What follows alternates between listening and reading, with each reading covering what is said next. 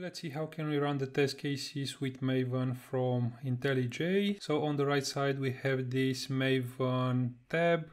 Click on it.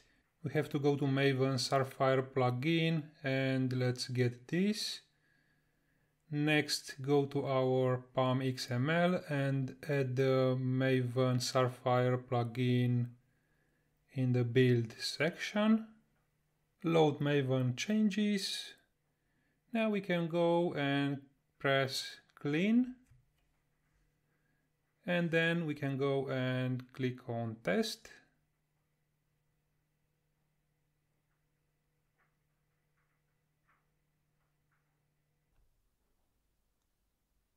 And as we can see, the test cases are running now and everything is okay.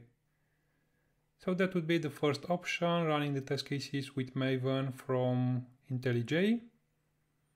Let's see now how can we run the test cases from command line. So let's go and download the Maven. I have a Windows machine, so I will be downloading the binary for Windows.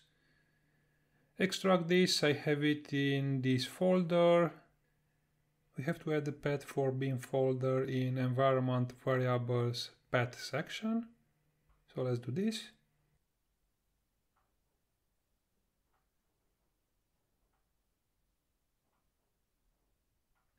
And also we need to add the path for Java JDK. And then we can just click OK button. Now let's go and open a command prompt and let's run the test cases.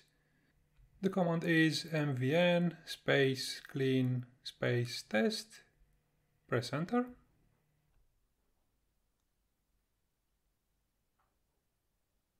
And as you can see, the test cases are running and everything is okay. The other option is to run just a set of test cases and not all the test cases. Let's see how can we run the test cases by method name. Similar, Maven space clean space test. Then we have space dash d test equal Selenium tests, which is the class name, hashtag the method name, which is submit form test. Press enter.